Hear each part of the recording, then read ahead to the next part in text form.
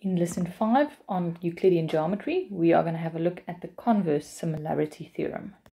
We now know that converse implies that the if and then parts of the similarity theorem simply swap around. So the converse similarity theorem says if the corresponding sides of the two triangles are in the same proportion, then the triangles are also equiangular, have equal angles, and hence are similar. So our if part here that we know is that AB and DE will have the same ratio as AC and DF, and also the same ratio as BC and EF. If we know this, then we can accept that the angles are the same. So angle A will be the same as angle D, angle B the same as angle E, and angle C the same as angle F. And then we can say that these two triangles are similar. The reason for this converse similarity theorem is sides of the triangles in the same proportion. In our example, we are now given information about the side lengths, but no information about the angle sizes. So when they now ask us to prove these two triangles similar, we are going to focus on the ratios of the sides rather than proving angles equal. So we need to prove that the small triangle APQ is similar to triangle ABC. Now, for our small triangle, we already know all the side lengths.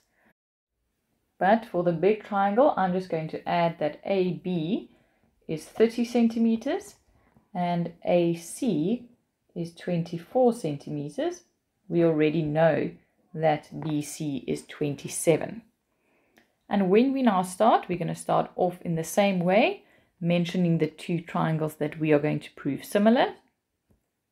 And now once again, we need to mention three parts, but now we're going to work with three pairs of sides that have the same ratio.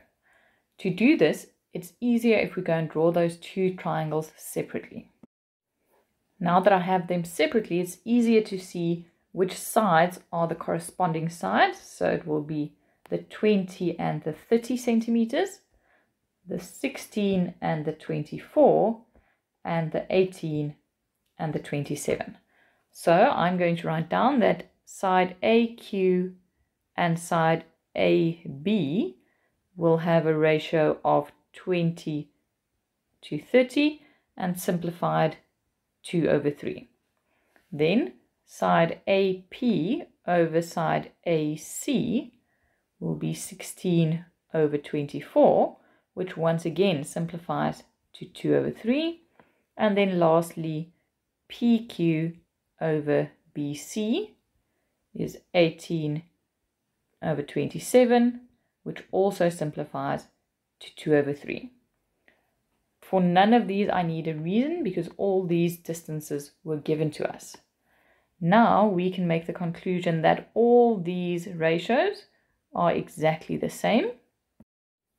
And then the converse theorem then says that these two triangles will then be similar. So triangle APQ is similar to triangle ACB. And my reason this time, sides of the triangles in proportion.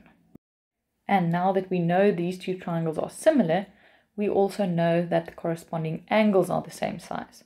So we can say that angle A is equal to angle A in both of them. Then angle P will be the same as angle C, and the reason for that, they are formed by the same corresponding sides. And then angle Q will be the same as angle B, once again formed from the same corresponding sides. For all three, my reason I will supply is similar triangles.